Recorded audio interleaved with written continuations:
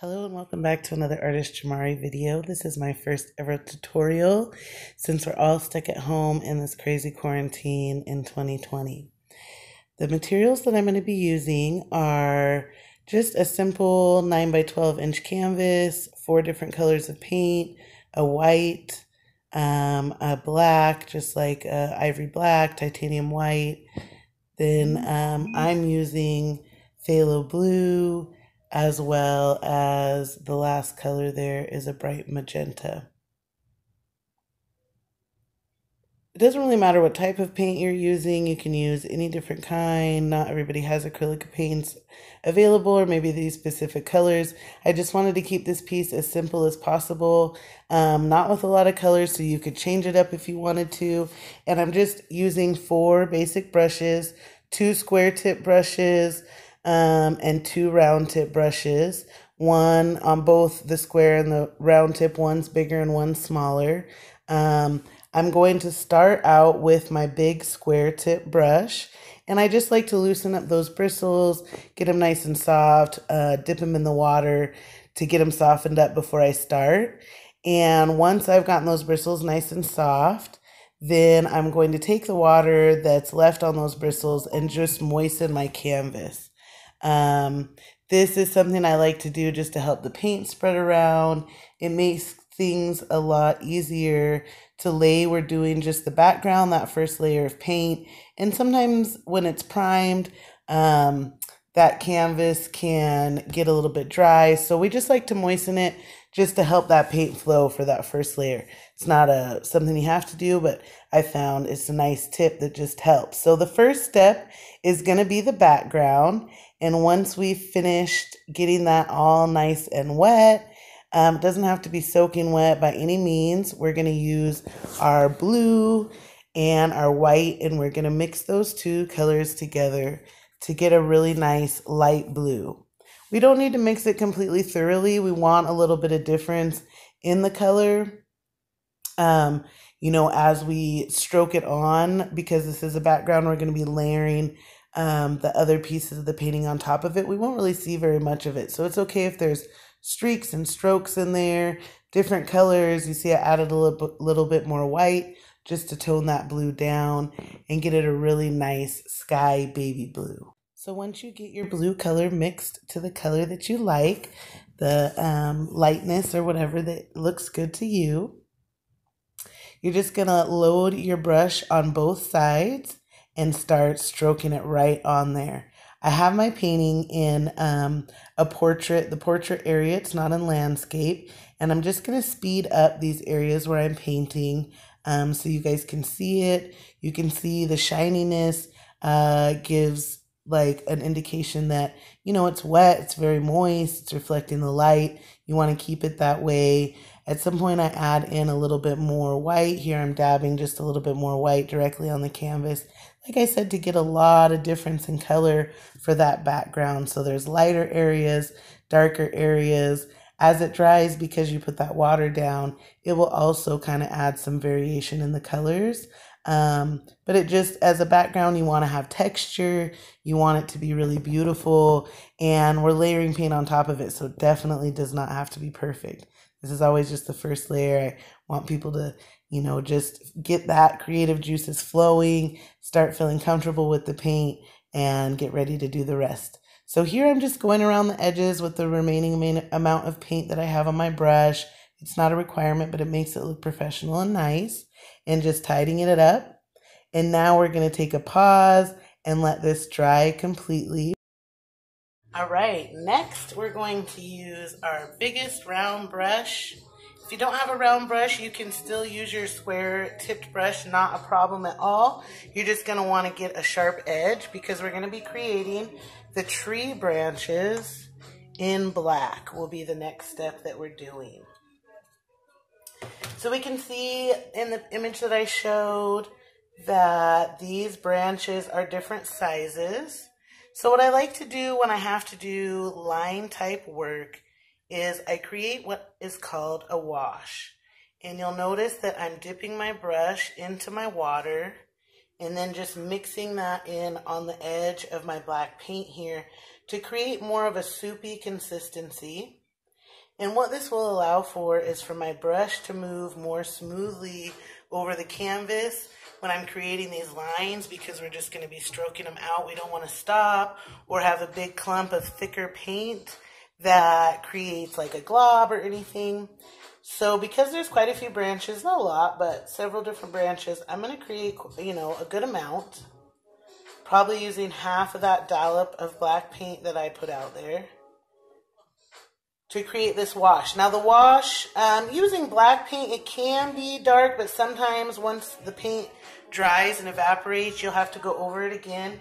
But that's fine. That's a lot easier to do once those lines are already established. But creating the lines, we just want to make sure that we have a nice smooth brush stroke. So I'm going to start right here in the corner. If you want to measure, sometimes I do finger measurements. You know, it'll be a couple fingers up. And I'm not going to create the width of the branches right now. I'm just going to kind of create the direction. So this one, you know, branches are not straight. It's going to kind of go up in that way. We're going to create some smaller pieces coming off.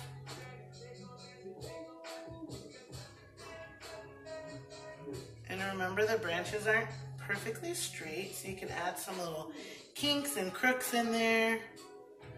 We're gonna put one of the pieces going off this way so we can put that little bird in.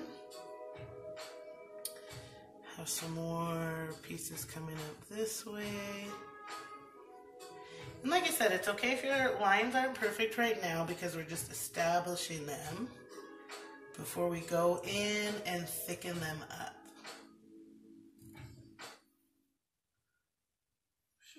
Right, just like that. Doesn't have to be really difficult. I'm gonna have one kind of coming up this direction just to change that flow a little bit. And now I've filled up the majority of the canvas. I've left a little space here for my little birdie. And now I'm just gonna, with that same brush, go back and fill in some of these lines. Now what you wanna remember when you're creating tree branches is though they're always wider at the, you know, closer part to the trunk, and as they go up, they get thinner and thinner. So knowing that I want this to be one of the thicker branches, so I'm just gonna widen this up. And you see how it was kind of squiggly before? I'm just creating a straight line, and if you have little parts where you go off, make that be a little node or a little notch in your tree. Think of how tree branches go. You don't have to do it in one stroke. You could do brush strokes like I am, like that, and just taper it up. Now, one way, if your brush is filled with paint or your point is not sharp enough, with these round tip brushes is you roll it between your fingers, rolling it like this against your palette or plate or whatever you're using to hold your paint, and it will create a sharp tip that then you can use to create some of these more delicate edges. You'll notice that I'm holding my brush up here. I'm not holding it down here like a pencil or a pen. I'm holding it up here so I have more flexibility and I'm able to flow more with the painting. So we'll create that branch. We can go up, kind of widen this area here.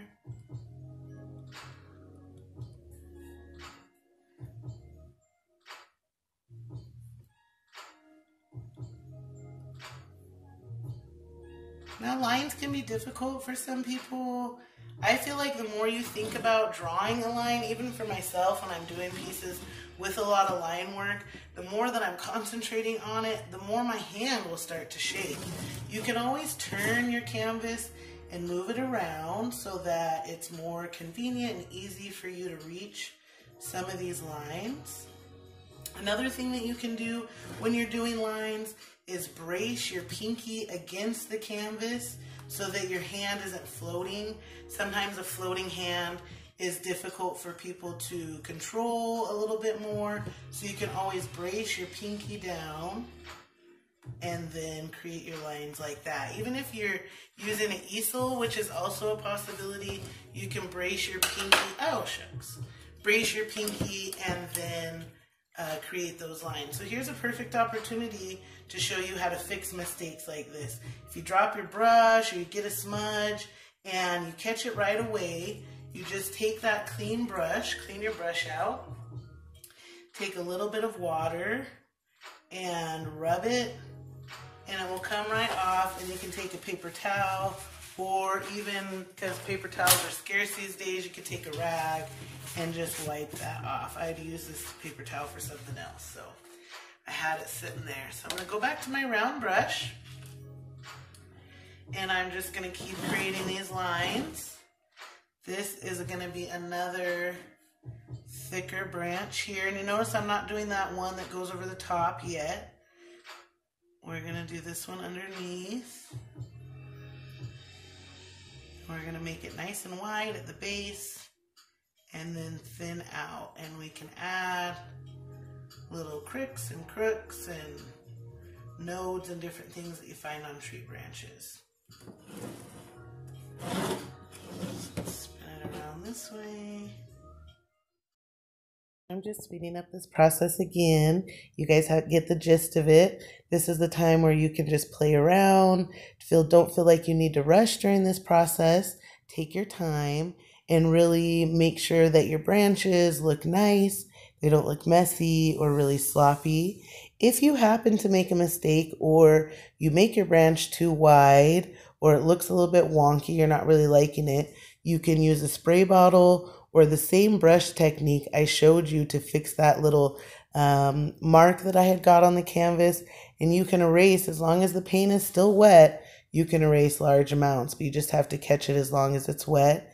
And I'm just going around touching up all these different branches that I have, widening them to the left part of the canvas and making sure that they're thinner. I go around the edge just again to give it that professional look and bring those branches around that part. Not necessary, but just something that, like I said, I find adds a nice little professional touch to the piece. So let's finish up these branches. Outline it with shapes. I moved to my smaller round brush. So if you have one that's a little bit skinnier, you need a sharper point kind of to do some of this bird. So if you can find a brush with the sharpest point that you have, that'd probably be better. And then we're just gonna create that wash again by mixing that water in with our black paint. We're gonna kind of decide where we want our bird to be. So I decided that I kind of wanted mine to be in this area. And it's a good idea to put it in before you do the blossoms, just so you have an idea of where you want to put it. So first I'm just going to put kind of an oval shape for the body.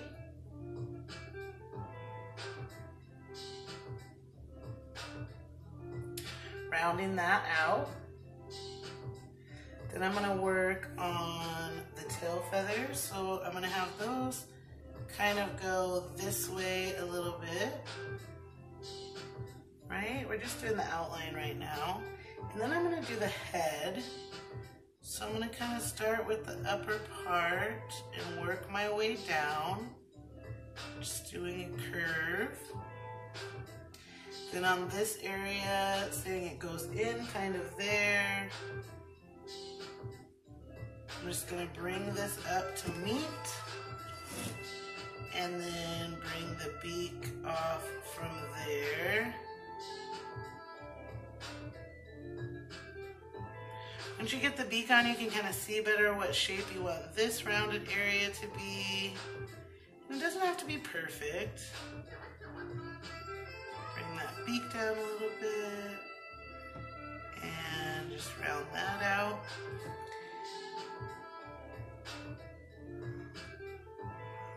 For these tail feathers, we could just firmly press our brush against the canvas and drag it up. And that'll create kind of those long feathers that it typically has.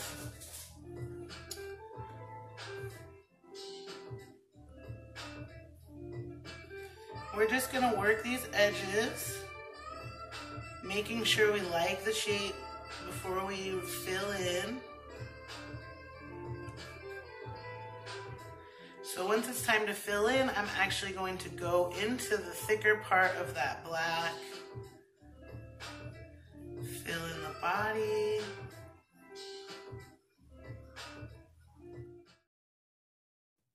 So here I'm just using my same smaller round tipped brush, and I'm filling in that body with the dark heavy body black paint, giving it really nice thickness that I can then layer some white over, which will be the next step, doing the detail.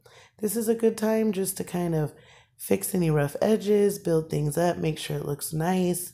This bird compared to the final product is very different because I kind of fix some of those edges, smooth things out, add a little bit of ruffle on that right side, build up the head, and different things like that to get ready to add the detail, which will be next. We're on to step 4, which is the bird detail. So with our same small tipped round brush, we're going to go right into our white without washing the black off unless it's really, really loaded with black. You can rinse some of that off, but we're just going to go directly into the white and just start stroking on some of those breast feathers, doing that chest area of the bird, kind of marking out where the feathers will round out, to the back area. Here's a clear view. I'm wiping off that area of the branch so that I can add some feet. Later, you'll see the little clawed feet kind of hanging onto that branch right there below the chest. So here I'm just kind of smoothing the black and the white paint together to create a gray because the black is still wet. If yours isn't, that's fine.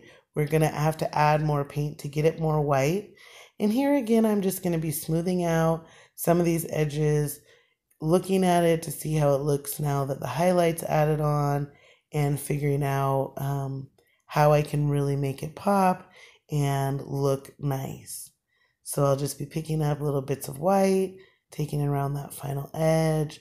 I end up kind of smoothing that little corner I have in there, which I thought made the bird look a lot better. If you'd like to do that as well, you notice that on the final picture that the left-hand side where it kind of dips in there a little bit right under the beak, I smooth out. So once I've got that chest area kind of filled in like I like, I'm just going to add a few little white streaks to the back feathers and along the top of the head. You see I'm just using a very, very, very light touch. Now my touch changes on these tail feathers. I press a little bit more firmly with my brush to create nice bright strokes because feathers have different streaks and strokes in them. So that's what I'm adding here on that tail feather section. Now I'm just thoroughly washing my brush, making sure that any gray or black paint is completely rinsed off. I'm grabbing a nice dollop right on the tip of that brush. Here you can see it. And I'm going to mark my eye. So I'm just firmly pushing that dollop down, and then I'll just kind of swirl it around, which there's still a tiny bit of gray or water still in my paint, and I like that. So it has a little bit of variation in the brightness as well. I'm also just going to take that small round tip brush, and I'm going to add a highlight up the beak, gently pushing. And I'm also going to do my feet. So I just do 3 little curved lines going around the branch. It gives it a more 3D effect, just using some gray paint. We're going to do 3 on each side, and then I just fill in the bottom part of that gray area. From here, I'm going to keep working white into the breast area. I'm also going to take a little bit of a light gray color and just run that up the branches to add a little bit of highlight as well. I don't show that on camera. And I'm just going to work this white back in so it's nice and bright because we're going to layer red over the top of it later. So here I'm just taking that same small round tip brush, and I'm adding black on top of the white circle that we put down for the eye. That area has dried now. And I'm just going to go back into my white and clean my brush off.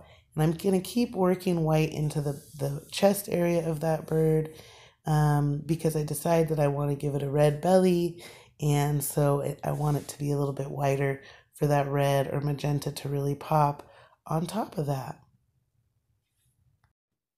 Here I'm just working that white back and forth, creating kind of a streaking effect with the underlying gray, so it really looks like feathers. Loading my brush up with more white paint to go into the tail feathers and add highlights there as well. I'm just pushing my brush down and firmly pulling up to create those streaking effects on the tail feather section. Next is step 5, doing the blossoms. We'll do the blossoms in 3 different steps, layering the paint up to create a really beautiful effect. So we're going to go back to our big square tip brush, make sure it's nice and clean, our canvas is clean. We're going to go in with our bright magenta or red or pink or whatever color you've decided to use. We're just going to grab a dollop of that. I'm going to load my brush up on both sides, getting a nice amount of paint going to start to dab the canvas to create the base. So we'll do this in 4 different steps. The first color will just be the raw magenta in full color, not mixed with any white. This will give the illusion of shadows. You know, like I said, we like to create different color patterns in the painting. So you'll see I'm just rolling the brush back and forth between my fingers and just firmly pressing down on the canvas. We call this dabbing. And I'm just going to dab this red color all around the canvas, focusing mainly on the ends of the branches. Here I've sped up the process so that you could see it kind of in a more speedy fashion. And you see I'm just using the same technique, twisting that brush between my fingers back and forth so that every dab is not the same size and shape. That gives it a more realistic effect as well, and it's just fun to do. And I just go around working in some of that darker color. I'll probably use the least amount of this darker color because it does represent shadows. So now I'll go into a lighter shade. I'm just getting my titanium white. I'm going to go right over my dollop of magenta that I had there and gently mix it in. It's okay if the paint's a little bit variegated. We don't want this to be too bright because we're going to do 2 more layers leading up to white. So this, we just need a little dab of white, and we're going to mix up a lighter shade of that bright magenta. And we're going to do the same dabbing technique, twisting it between our fingers and going over the area we put the darker shade. Here again, I've sped it up so that you can see what it looks like. And we're just going right over that. We add a little bit more this time than we did with the darker magenta color because we're filling in some of those spaces to make it really look professional. Isn't this fun? This is when it really starts to come together and look beautiful and you start to see what you're trying to create. So I'm going to go back in with my white again, and I'm going to mix that up with the magenta or the pink now that I have, and I'm going to follow that same process. I'm switching to my smaller square tip brush because the lighter highlights I want to be a little bit smaller than the ones we did. And then I'm just gently twisting back and forth in my fingers, doing the same dabbing motion with this lighter color. And you can see how doing that, it just really pops. And I kind of just randomly add this color to different sections of the canvas as well, indicating those blossoms dropping. You know, the blossoms never last very long and they always start to fall to the ground. One of my favorite things is walking through that like you're being showered with blossoms. So I speed this process up again because it can be timely. All these things, make sure you take your time. There's definitely no rush. That's a part of the process. But to teach it, I just wanted to make sure it was in a timely manner. And I'm going through and just sporadically adding this third lighter pink. And these different layers, this is what really gives it that realistic effect. This is what makes it start to look so real and so beautiful. And it's simply just by layering things up. That's one of my favorite things about acrylic painting is the layering process. Through that layering, you can create absolutely amazing realistic effects and different types of effects, different techniques and things like that. So I'm just going through, rolling that brush back and forth to my fingers to create different shapes and filling in those different areas. And if you see where there's holes, you don't want it to be too much, but you don't want there to be big spaces either.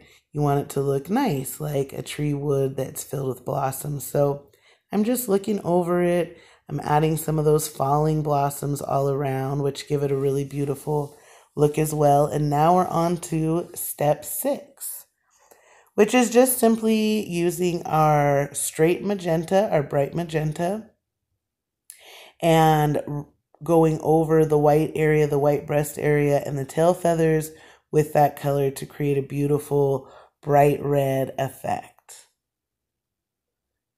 And there we can see it starts to look like a robin. Where I come from, robins were always a sign of spring. And so that's why I decided to do the red belly bird, because it's a springtime painting. I kind of bring a little bit of that red under the beak as well, just to create a very realistic effect, and bring it down onto the tail feathers. Doesn't that look so pretty? We're already to our final step. The last step in almost every painting is the white detail. White is something that adds highlight, it adds pop. It just really makes your painting beautiful and stand out. So almost every painting I do, the white detail is always the very last step. So here I'm taking straight white.